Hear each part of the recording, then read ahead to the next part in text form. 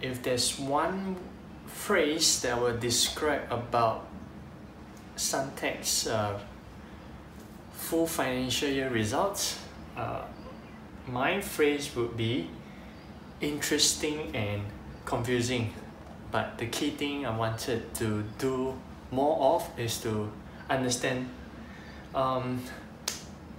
Thank you very much for watching this video. So my name is Min An. I use REITs to build a retirement portfolio for my parents. Okay.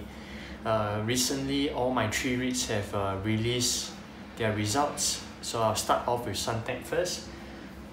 Definitely, I've jotted down all the notes in my iPad, and at the end of the video, you see a screenshot that shows a summary of my notes. I'm just going to highlight one key thing. Definitely, it's about the Suntec City office and the Suntec City Mall. Why did I zoom in into this particular asset? Is because of the entire contribution, this particular asset contributes 40%, followed by MBFC, then followed by the Minster building, right?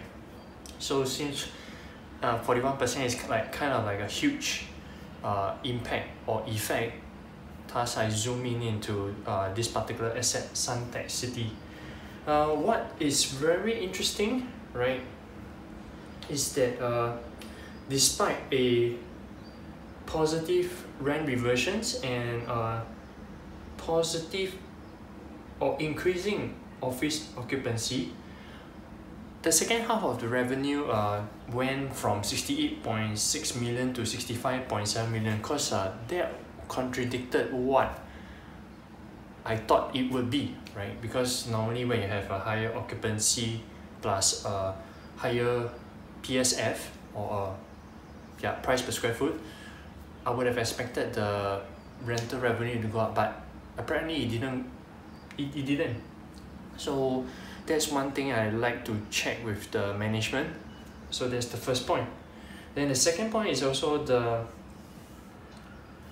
Suntec City Mall rent reversions. It has been coming down. So definitely what you can see is that tenants are kind of like uncertain about the operating environment, so Suntec City won't be able to command a higher or improve their rental rates.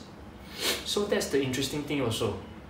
Despite a decreasing rent reversions, the rental revenue increased for second half, increased from 23.1 to 35.8. This entire occurrence of what I've observed in this Suntec City office and the Suntec City Mall went against or contradicted what I know.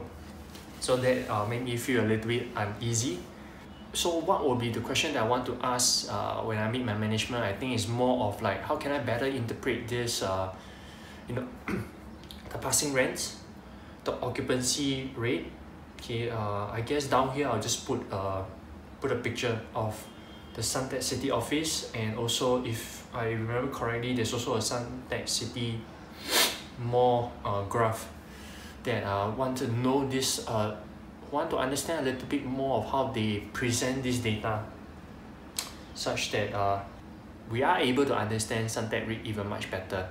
So this is what I wanted to document down in this video, right, for Suntec full year financial results.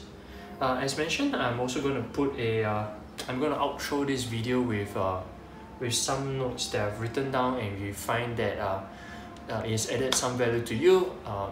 Please comment one takeaway in the comments box below, what you have learned. If you have a friend who's also looking to invest in Suntec REIT, you can forward this link to them.